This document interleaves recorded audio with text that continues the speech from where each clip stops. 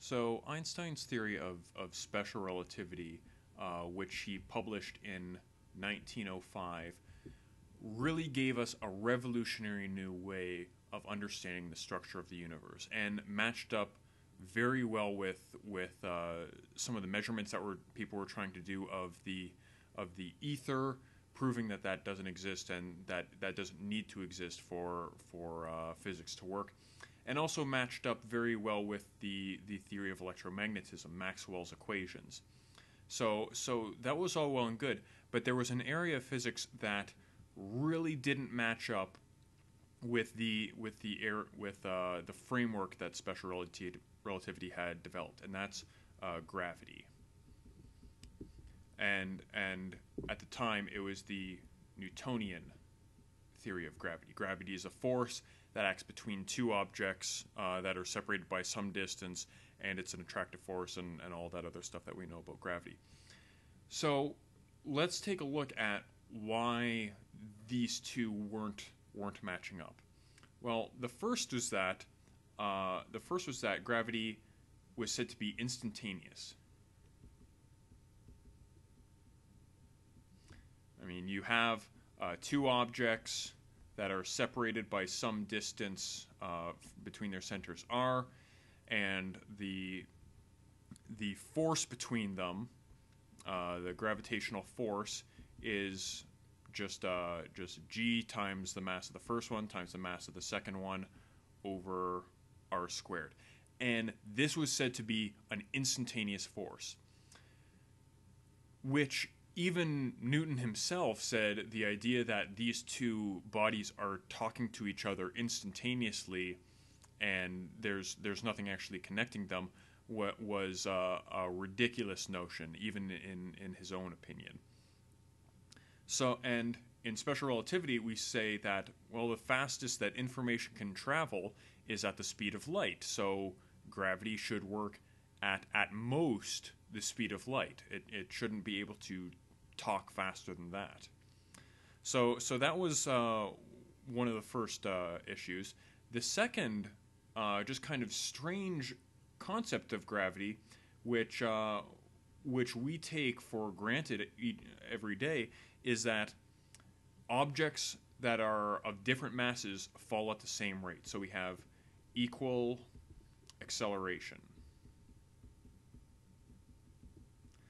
And at first, it's like every single school child knows that if you drop two objects, they'll hit the ground at the same time. You can do that experiment, and it's ingrained in our brains that this is just a normal thing. But it's really a strange effect, and let's talk a little bit about why. In Newtonian mechanics, we have the force law, F equals ma, and this says if I apply a certain force to a net force to an object, and this is its mass, this will tell me how it moves. So this is all about the motion of an object. So we're going to call this mass the inertial mass.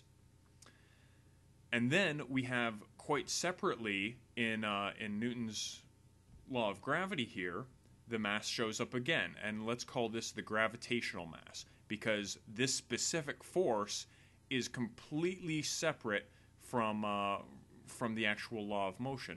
For example, I could have the electric force is just equal to K times the charges of the two objects that are interacting over r squared. Now, this charge doesn't depend in any way on the mass, in any direct way on the mass.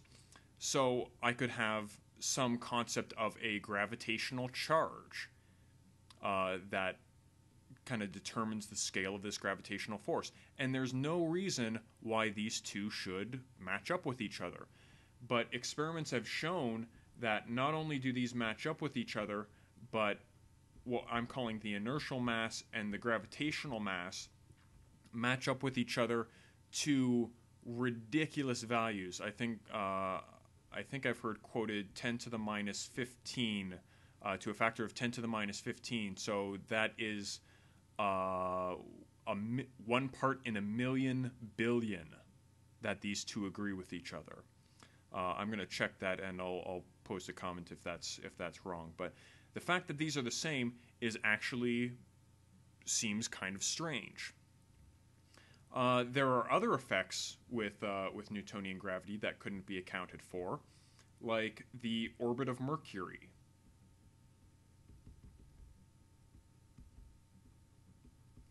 So what was happening there is that, well, we have the sun,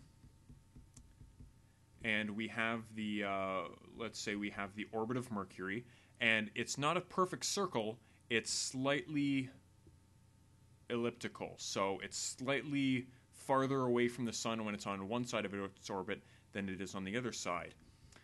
And according to Newtonian gravity, it should just keep following this ellipse and never change in that direction. But what is actually found is, instead of traveling in this orbit, what happens is it starts out in that orbit. So it starts out in that orbit, but as it goes around, the point, this is again vastly exaggerated and partly my own terrible drawing, the direction from the sun to that furthest point out in the orbit is actually precessing, is changing, whereas Newtonian gravity says it should start there and it should stay there. The orbit changes in a way that doesn't agree with Newtonian gravity. So that was another strange effect that could not be explained by Newtonian gravity.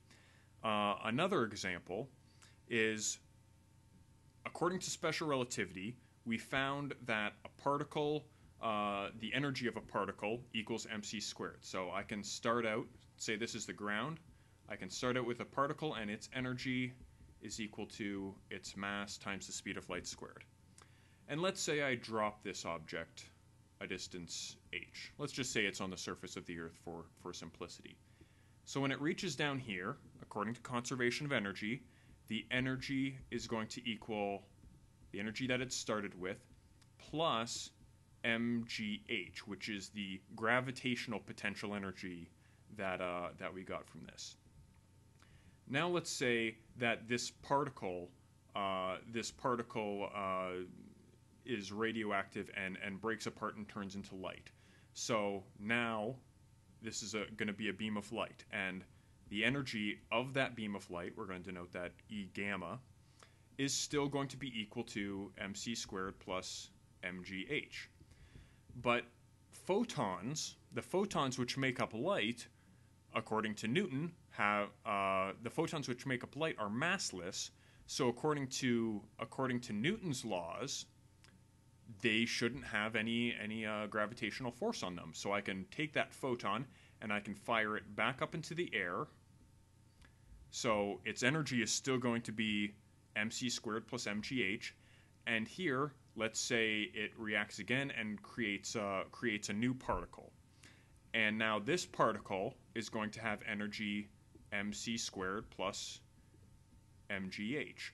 So I'm right back where I started with, but now somehow I have more energy. Somehow, in going through this process, I've created a perpetual motion machine. I've created energy out of nothing because of this assumption that photons or light does not interact with gravity. So this is again another question of why is Newton's theory of gravity not matching up with special relativity, not matching up with those predictions. And these weird effects, when Einstein looked at these weird effects, he said, well, something's not going right here. I'm going to need a new theory of gravity. And that theory of gravity, about 10 years later, he finally developed, and that is what general relativity is. And in the same way that special relativity changed our notion of the structure of space and time and introduced all of these strange effects, general relativity, on an even larger scale, I think most people would say, completely changed our understanding of space and time and matter and how those things interact. And we'll talk about some of those ideas in the next few videos.